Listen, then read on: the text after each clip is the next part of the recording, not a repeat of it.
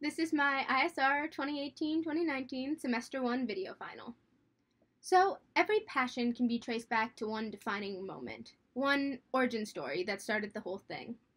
For me, that would definitely be the 4th grade science fair, where I decided I wanted to make a star in a bottle. Not a model star, mind you, a fully functioning, performing nuclear fusion at over 100,000 Kelvin star. So, at first, everyone just laughed at me and called me adorable, but I wasn't okay with that. I wanted to be right, not adorable. I wanted to have a star. So I did a ton of research, and eventually I figured out that yes, they were right. I could not make a model star, but that kind of was the kickoff of my curiosity. After that, I fell in love with astronomy.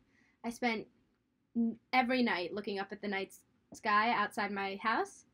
And eventually I moved into astrophysics and fell in love with dark matter and dark energy and black holes and relativity. In 7th grade, I decided I was going to write a paper on dark matter and dark energy, but the more and more I did research into it, the more I saw I needed to know physics first.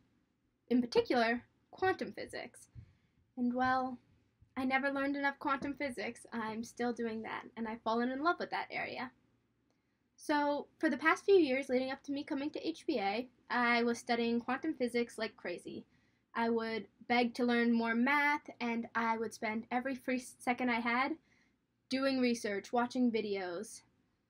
So, when I first got to ISR, I continued my research and was actually able to start applying mathematics to quantum physics and really understanding what I was talking about. Near the end of the year, I was joking around with Dr. Bill, saying that I wanted to build a neutrino detector. Well, of course I was just being sarcastic, but he took the idea seriously, and he was like, oh, well, that might be a little too expensive, but you could always build a muon detector. And at first, I thought he was joking, because quantum physics is so far out there, I never thought I was going to be able to actually do research into the field until I was getting my doctorate. But turns out that it's very possible to build a muon detector, and I instantly latched on to the idea. So this semester, I was really starting to bring that idea to light. And so the first step was actually learning the physics, which thankfully, I already knew most of the physics I needed to know. I knew that muons had a slightly negative charge, and that they had a spin of 1/3. I also learned that muons come from cosmic rays that decay when they hit our atmosphere. And therefore, I could use the muon detector to measure muon fluctuation through different objects, such as volcanoes or mountains, and get X-ray images. The next step was to learn the computer science behind the detector, so I had to learn how to code Arduino, which was something I had never tried before. I had barely tried coding before, yet alone with an Arduino. And the final step, which is the step I'm still currently on, is learning the mechanics behind the muon detector. So I had to order the parts. I was able to get scintillators from some people at Hilo, and I ordered a silicon photomultiplier. And then I had to also order all the resistors and capacitors and, all the other supplies I needed, which I've done, and they're supposed to arrive over Christmas break, which is really exciting. And then the next part of learning the mechanics was learning the circuitry, which I was really lost on. I had no idea how to make a circuit board, or how circuit boards really even worked. I'd only worked with them a couple of times. However, I met a man named Mr. Hinman, who is an electrical engineer consultant, and he taught me all about how circuitry boards work. He helped me find the Gerber files and design them to fit my needs, and then he's going to help me print them, hopefully sometime over Christmas break.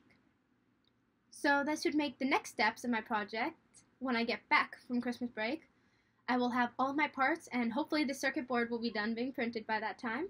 And then I will be heading over to Manoa sometime in late January, early February, as the science department has very generously agreed to let me use their surface mount soldering equipment and to teach me how everything works, so I can actually get to make the circuit board myself instead of just having to send it off to get constructed. Off to the side of the muon detector, I am known for having very many side projects that I am constantly working on, such as building radio antennas or fixing golf carts. In terms of my future in ISR, I really ended up liking computer science more than I thought I was going to, honestly.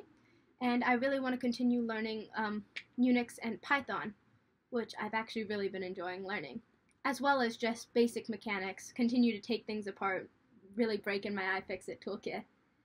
And then I also heard back from Keck a week ago and learned that I got the student internship position, which I will start the second I get back in the data analysis and reduction area, which I'm super excited for. Another chance for me to really apply what I've been studying for years. So that's been my semester 1 of ISR in a nutshell. Hope you enjoyed.